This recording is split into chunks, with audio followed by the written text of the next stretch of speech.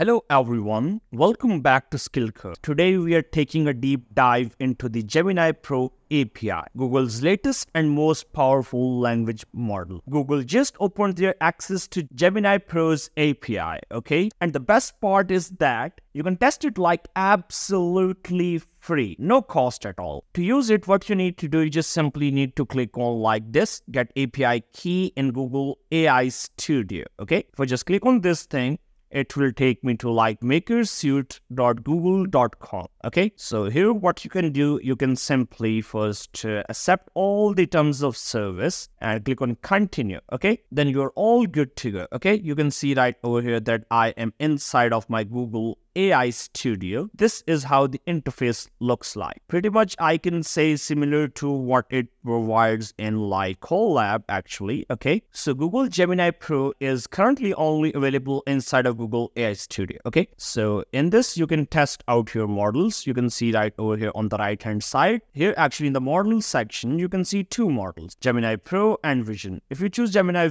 Pro Vision, so now you can see upload the image, and then if you just simply choose the Pro one, it's for the textual prompt. You can maneuver the temperature here as well. Okay, then you can add like stop sequence, and under safety settings I am really impressed by this. As a developer you can control these things. Like harassment, there are three options. If you want to block all, you can choose this one. If you want to block some, you can choose this one. If you want to like block few, one or none, you can choose this one. Okay, when you like maneuver these settings, so in your application you can use like as you want. Okay, so that's really a cool and great feature that like Google is providing. And under the advanced setting, you can choose the output length and top K as well and top P as well. Okay, so these are some settings which are there in the Gemini model. So let me just try to give it a test input. I'll say like explain generative AI to a 5th grade student. Okay, let's run it to see how it performs in this scenario. All right, the generation is pretty quick. I'm literally impressed. Google's Gemini model is like really good at imagining the things. So I believe that it has done a pretty decent job here as well. It says like generative AI is like a magic helper that can create new things from nothing, like pictures, stories, and even music. It's super cool and fun to use. Like it's showing here how it works. Generative AI can do all sort of amazing things like futuristic images, okay? Design new medicines, that's great. So yeah, that looks really promising. If I just switch the model, so you can actually choose image here, okay? Let's press tab, okay? So this is the image. It says like describe what the people are doing in this image. Let's send it to see what it generates. Okay, all right. It says like two men are playing cricket. The man in foreground is the batsman and the man in the background is the wicket keeper. The batsman is about to hit the ball with his bat. That's really cool. The wicket keeper is standing behind the stumps ready to catch the ball if batsman misses it. That's pretty cool and amazing actually. Okay. So all right, you can see here that it's actually looking really good. So if you're satisfied with the settings of your model, like in safety settings as well and advanced setting, everything that you need to do with this, okay? What you need to do, you just simply need to click on this like get code and it will actually provide you with the code. You have like multiple options. You can get code in Code, JavaScript, Python, okay? Android, Kotlin and Swift, okay? If I choose Python, you can see right over here that it gives you all the code, okay, gives you necessary like installations and everything. So here your API key will like go. All right, so now let's see how to run both models in like Google Colab. Okay, so now to run this on to your Colab or on anything, you need to get the API key. Just click on this API key and make sure that you save changes which you made like onto your this system. Click on OK. I already created one which I was testing previously, but you can create a new one from here. Okay, so this is my new API key. I'll simply copy this one, close this thing out here. Okay, so now what I need to do, I just simply need to come to my Google Colab. So you need to set in your API key. You need to go to this thing like secrets. In this, you need to add your secret key here. Okay, I'll name it as like Gemini _key and the value will come here. Okay, yeah, now I will simply switch it on. Okay, make sure that your notebook has access to this key so that you can use it inside of your notebook. So now I'll simply close this thing out. All right, so here is the Google Colab version of this thing. You can see right over here, okay? So in this video, I will show you how to run like Gemini Pro and Gemini Pro vision model. So first, let's see how to run Gemini Pro text model, okay? First of all, you need to connect your runtime environment, okay? All right, it's connected. You can see right over here. Now, what you need to do, you just simply need to run these cells, okay? First of all, you're installing like Google Generative AI, okay? And then you need to actually import all the necessary packages. You need to set up your API key. My API key is named as Gemini_key, okay? I'll simply run this cell and it has configured my API key for me. Now, what I need to do, I will just list models which are available, okay? Currently, like there are two models available, Gemini Pro and Gemini Pro Vision, okay? Now, I will be going to actually generate text from like text inputs, which is the capability of like Gemini Pro. I will simply run this cell and model is actually selected as Gemini Pro.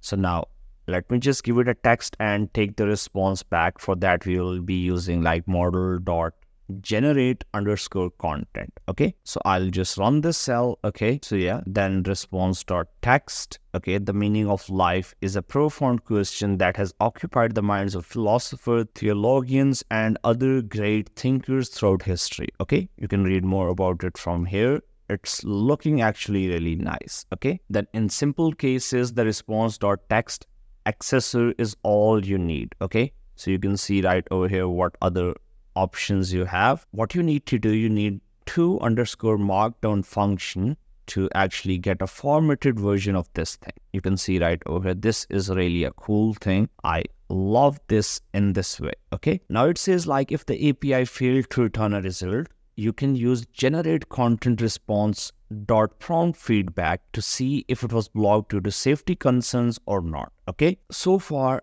I believe that this Collab is so well structured. It has like everything. If you want to learn anything about this, this could be the best way. Like this Collab is absolutely smooth as butter. Okay, so if I run response.prompt feedback, okay, so harm category sexually explicit content is negligible and everything is negligible. If it is blocked by something, so it would indicate here, okay? Now, this is a cool thing, okay? Gemini can generate multiple possible responses for a single prompt. These responses are called candidates and you can review them to select most suitable one as the response. This is the thing which OpenAI is missing, okay? If I just simply navigate to like bard.google.com, okay, so if I just try to click on anything like whale facts, so Bard itself has this like behavior when you click on view other drafts. So it has like 3 drafts and it is giving exactly same thing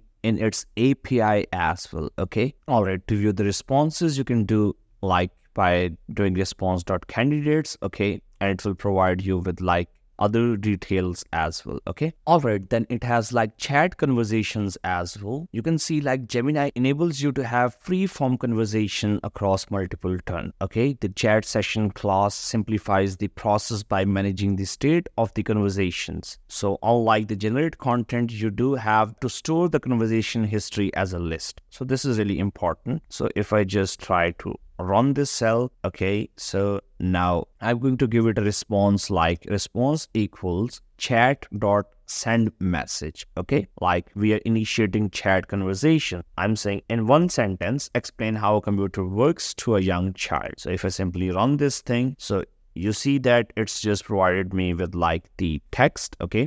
If I go back to the chat history, this was the role of the user and this was the role of the model. So it breaks down it into like a lot easier way.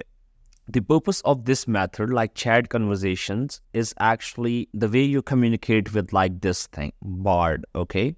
Or like some other OpenAI's ChatGPT-4. Like it can coordinate with the previous responses as well, okay? All right, so now what I'm trying to do, I'm trying to see whether this thing takes in regard the previous response as well or not. So you can see right over here that I first provided it with a prompt like in one sentence, explain how computer works to a young child, okay? Then I just said like, okay, how about a more detailed explanation to a high schooler?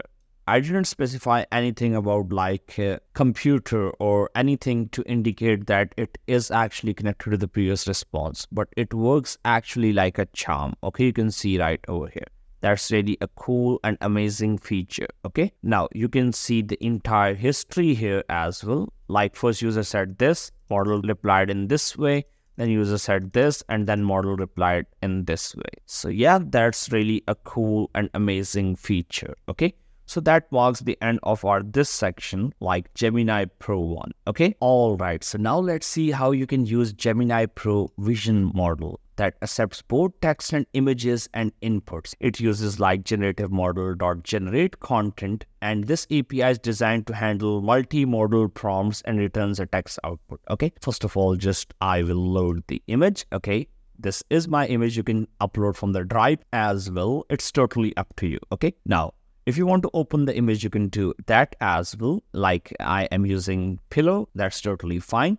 And don't worry, I will provide both of these notebooks in the description of this video so that you don't have to go anywhere. Okay, now I have to load like Gemini Pro Vision model. You can see right over here, it's loaded. You have to use like generate content function here, okay, and provide in with the image. If you just provide the image, it will actually tell you like what this image is actually about. So you see that if I just provided it with the image, it just gave me the complete recipe, like how to create this cool dish. Okay, you can see right over here, there are like ingredients, then it has instructions, and then it said enjoy. Okay, I am literally impressed with this response.